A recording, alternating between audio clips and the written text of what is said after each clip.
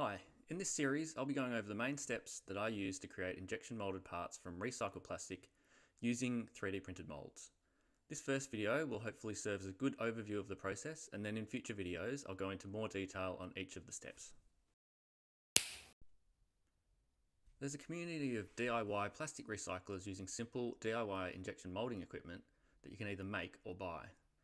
This is a great way to both raise awareness of plastic waste, but also to actually make use of plastic that would otherwise end up in landfill. The moulds for DIY injection molding machines are usually made of aluminium, as it is relatively cheap to machine compared to professional tool-making materials, and it can be made into accurate, durable moulds. Aluminium is a great option if you plan to sell lots of parts, but if you're experimenting and iterating like me, aluminium moulds aren't ideal. I don't own metal CNC equipment, and so if I want an aluminium mould, I have to pay hundreds and sometimes thousands of dollars to get it machined.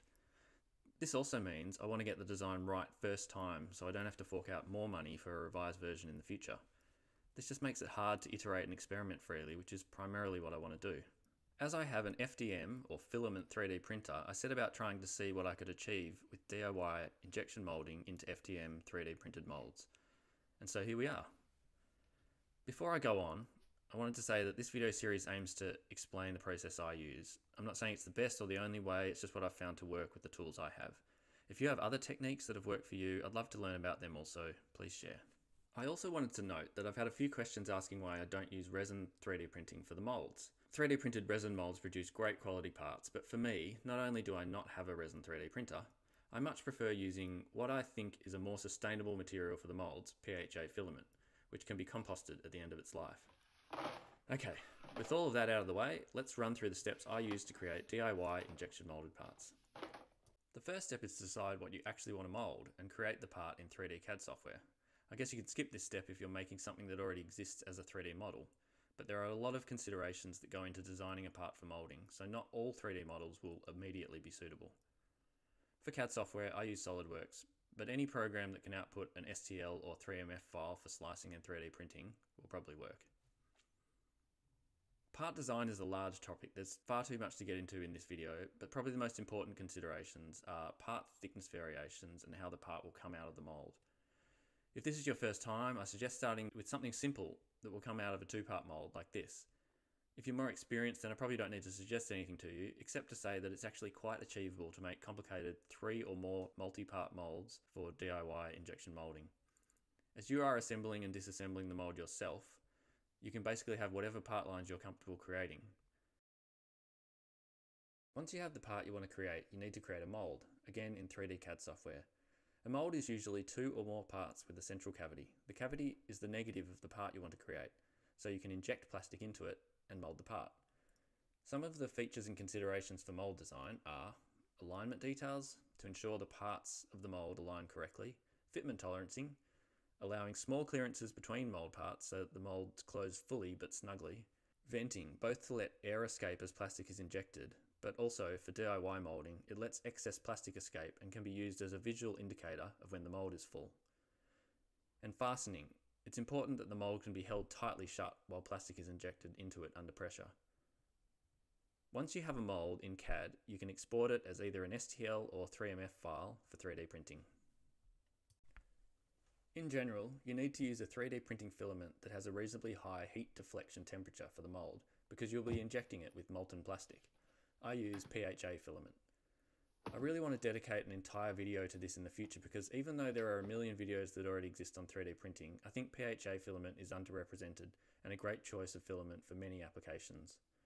I use it widely, as for me, its compostability greatly reduces the guilt of waste from 3D printing. It is, in my experience, unlike printing any other filament and has some quirks. Managing warping is probably the biggest challenge that can be addressed in a number of ways, both print settings and part design.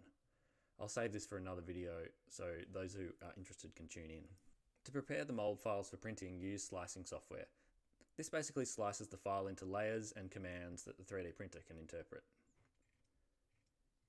You can adjust slicer settings to optimize the 3D printed mold for strength, dimensional accuracy, and finish. These settings include, for part strength, the number of outer walls and infill percentage, keeping in mind that the thicker and more solid you print, the more material you use. I generally like to use as little material as possible to achieve the desired strength. For accuracy, you can adjust the print speed and layer height. I usually stick to 0.2 or 0.16mm layers with a 0.4mm nozzle, but finer layers produce less visible layer lines. Once the mould is printed, you're almost ready to test it. But first, you need some plastic to inject. The type of plastic you use is really up to you based on what you have available. I mainly use LDPE and HDPE bottle caps as they are harder to recycle in traditional recycling programs and easily obtainable where I live. The plastics that generally work well are LDPE, HDPE and PP. If the producers of the original plastic parts have done their bit, then these plastics should have clear numbered labels identifying their plastic type, 4 for LDPE, 2 for HDPE and 5 for PP. I generally collect any used plastic bottle caps and lids and then sort them into plastic type and then again into colour. Once sorted, you run each group separately through a shredder to break them down into small pieces so they are ready for use. You can shred by hand with scissors or a knife, but it's a pretty tedious job that way. To mould the parts, you're going to need a DIY extruder or injection machine. There are many types available and also plans to build one yourself online. I technically have an extruder. It has a hopper to add material and a hand crank to push the material into the mould as it's heated. Firstly, you preheat the machine to a suitable temperature for the chosen plastic being recycled. For LDPE on my machine, I set the temperature to about 150 degrees Celsius or roughly 300 degrees Fahrenheit. Next, I recommend spraying some mould release on the parts of the mould that will be exposed to the molten plastic to help with release. Then you fasten the mould together. I use an external plywood housing these days to keep it all rigid.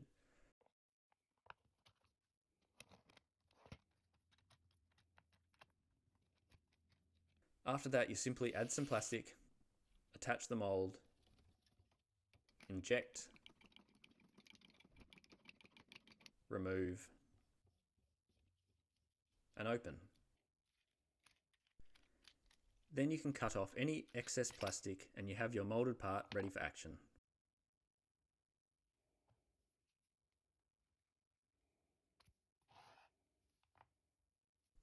And that's my overview of DIY injection moulding using 3D printed moulds. Thanks for sticking with me. I hope you found this informative. I did find it challenging to decide how detailed and technical to get in this video as there's a lot to cover, so please feel free to provide constructive feedback. As I mentioned, I plan to make some more videos that go into further detail about the various stages of this process. I'm not actually sure how many people are interested in further detail, so please let me know in the comments if you are someone who would like to know more, as it will probably motivate me to get the videos done sooner. Thanks, and catch you next time.